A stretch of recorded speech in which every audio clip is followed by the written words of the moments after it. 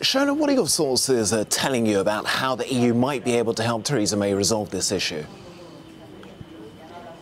Well, just as Vinny had said there, and what we'd heard for the weekend from Simon Coveney, the Deputy Prime Minister for Ireland, there won't be any renegotiation of the withdrawal agreement, and the backstop issue has to remain there and intact. The integrity of it has to remain in place.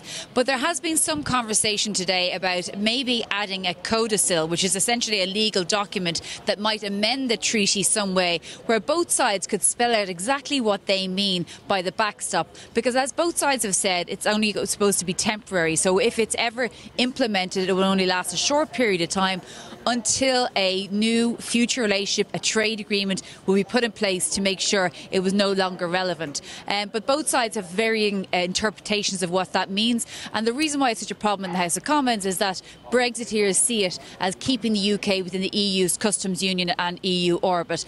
What I've heard from sources is that the Irish government would be open to examining this, but would not be budging if it were to change the integrity and the strength of the backstop in any way.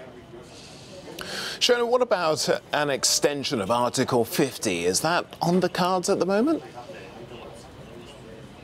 Well, that would be, of course, down to the House of Commons, Theresa May, her government specifically.